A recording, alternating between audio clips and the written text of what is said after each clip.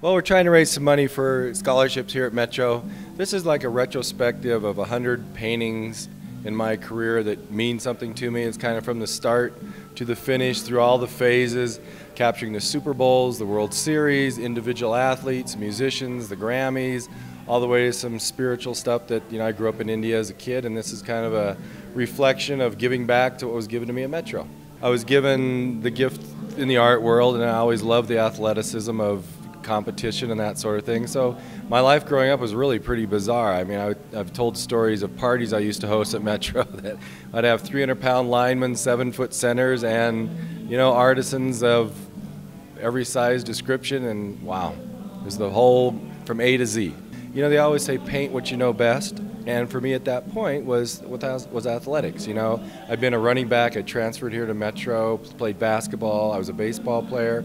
So I knew what it was like to get hit as you're a running back going up the middle. I knew what it's like to hit a ninth inning grand slam to win a game, and hopefully that passion exudes itself in the artwork.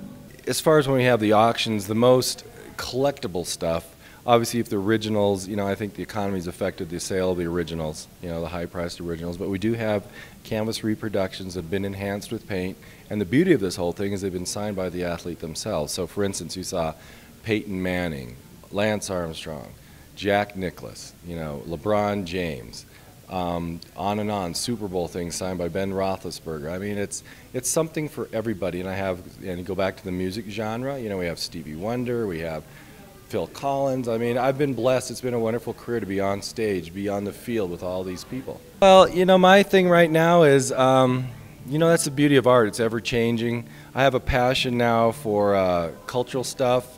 Having spent so much time overseas as a kid, I'm kind of interested in cultural rituals, so to speak, celebrations, ceremonies, the colors, of all the different races and creeds in this country, in this world, and I think that's where my art's going right now. It's a more free, open expression, and of course I'll always do the Super Bowl, but I think I'm leaning towards the other side of my art, on the other side of my art career now. So, the sports world has been tremendous to me. It's been a blessing, a gift. It's given me a platform from which to feed my family, travel freely, and now pursue another passion, which is spirituality in the world, So is there any website that people can come and view more of your paintings? Sure. MalcolmFarley.com and MalcolmFarleyFineArt.com.